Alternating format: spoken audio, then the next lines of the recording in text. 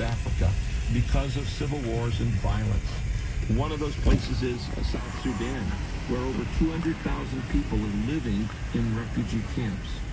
Now, when people are under tension and in transition, they are more open to the gospel than at any other time. These people who are living in refugee camps right now need the hope of Jesus Christ and the gospel.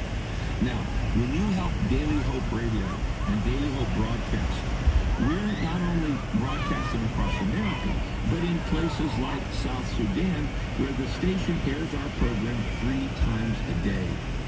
And we're told that many, many people are coming to Christ in this war zone as they listen to these Daily Hope broadcasts. So thanks. Thanks to you. Now let me just read you one testimony that we've received. Here's a note from a woman who's living in a refugee camp there in South Sudan. She said, my name is Joyce, and I'm from the Central Equatorial State in South Sudan.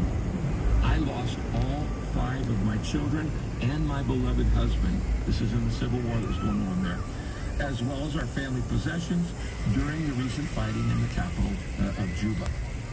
She said,